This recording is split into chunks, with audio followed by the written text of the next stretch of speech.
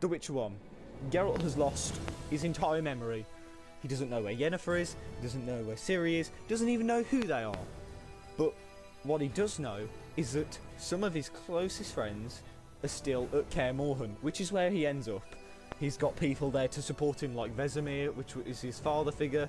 He's got Dandelion, he's got Zoltan, he's got and he's also got the sorceress Triss, Merigold. Now, in Yennefer's absence, Triss decides to take advantage of Geralt's lack of memory and actually starts a relationship with him. So, while Yennefer is gone and Geralt can't remember anything, Triss just moves in. She hops on that bandwagon of Geralt. And I'm pretty sure that if, well, you will see in the game that when Geralt whenever anyone talks about it, he always feels bad because, well, he couldn't do anything.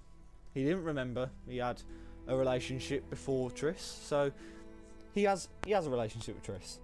The first game consisted of those two teaming up and tracking down an anarchist group called the Salamanders, who were just aiming to use the Witcher potions to make evil.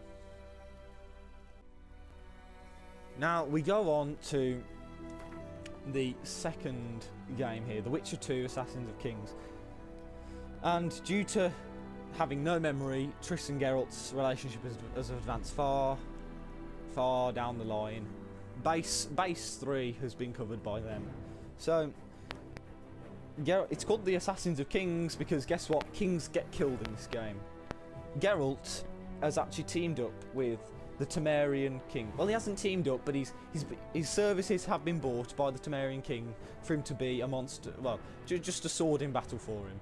So, whilst Geralt and King Foltest of Temeria together, they take over many lands, they're bringing peace to the north, until Foltest's throat is slit, and Geralt is accused for it.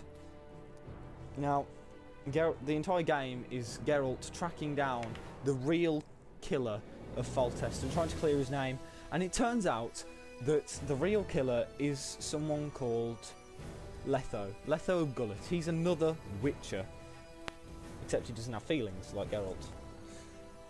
So you can so at the end of the game there was the choice to kill or spare Letho, but by the end of the game so much has happened that whether you kill Letho or not, it really doesn't matter because there's more important things at hand. So personally I would choose not to kill Letho because honestly there's more important stuff going on. You can't be focusing on just one man.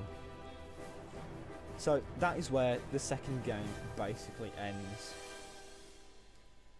Now, The Witcher 3 is going to see Geralt regained. Geralt will have fully regained his memory. He's going to be fully rejuvenated and he's going to be on a mission. And his mission is going to be to find Yennefer. He wants to find Yennefer and he wants to find Ciri. He wants to get them safe and sound, and he wants to ensure that they can't be hurt. He knows that the Wild Hunt are after Ciri and he wants to stop them. He knows that Yennefer is missing and he wants to find her. Along the way he's going to meet all of his friends. You know, he's gonna meet Dandelion, who's a bard, meet Zoltan, who's a dwarf, etc. You know, he's gonna be able to have allies to rely on. Now, we're gonna play this, and it's gonna be a long game, just to say the least.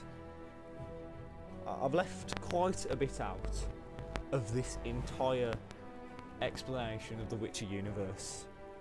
I've left out stuff like I've left out in-depth explanations of who Triss is, of who Dandelion is. It'll come up in the game, and you'll understand more if you watch.